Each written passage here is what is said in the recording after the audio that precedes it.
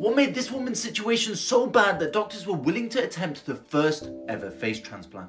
Her name is Isabelle Denoir, and she's a French woman who looked like this before her life was turned around forever. Just after the turn of the millennium, she went through an extremely bad bout of depression, and then in 2005 she took quite a few sleeping pills and was left on the floor unconscious. Her hope at the time was never to wake up, but her Labrador had other plans, and as he got more and more agitated at the fact that she was laying there, he started gnawing at her face. She woke up in a pool of blood, and this is what was left of her face. When she went to hospital, the plastic surgeons ruled out an ordinary reconstruction because of how much tissue was damaged, and so needed to perform a face transplant. It was a complex 15-hour operation, but was a massive international success. This is what she looked like after recovery, saying that she never found the person she was before the incident, as she always saw the donor's face when she looked in the mirror. She survived 11 years with it, but the dog was put